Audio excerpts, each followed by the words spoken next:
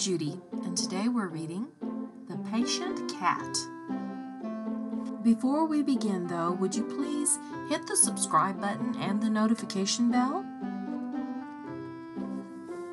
Now, let's get into the story.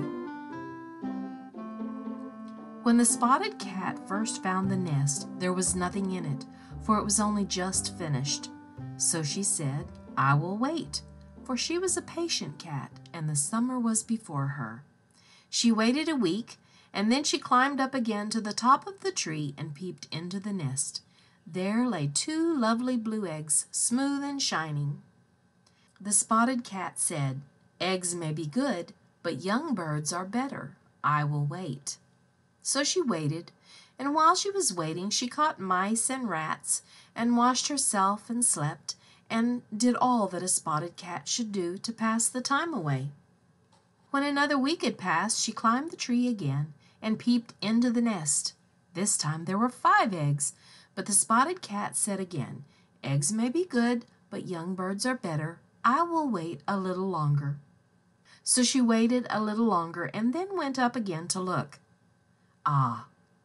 There were 5 tiny birds with big eyes and long necks and yellow beaks wide open.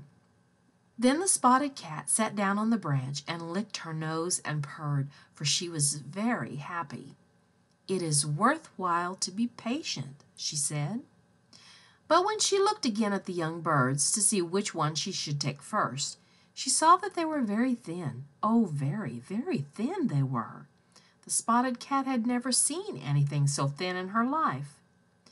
Now, she said to herself, if I were to wait only a few days longer, they would grow fat.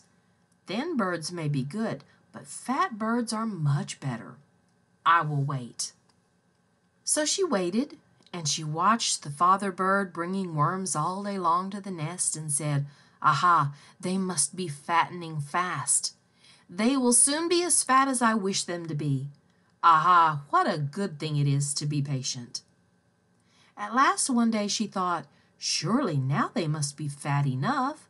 I will not wait another day. Aha, how good they will be." So she climbed up the tree, licking her chops all the way and thinking of the fat young birds, and when she reached the top and looked into the nest, it was empty.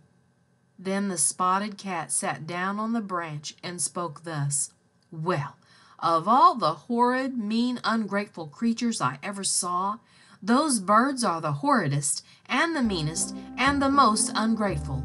Meow." Thank you for joining me. If you'd like, please leave a comment, a suggestion, or a request. Until next time.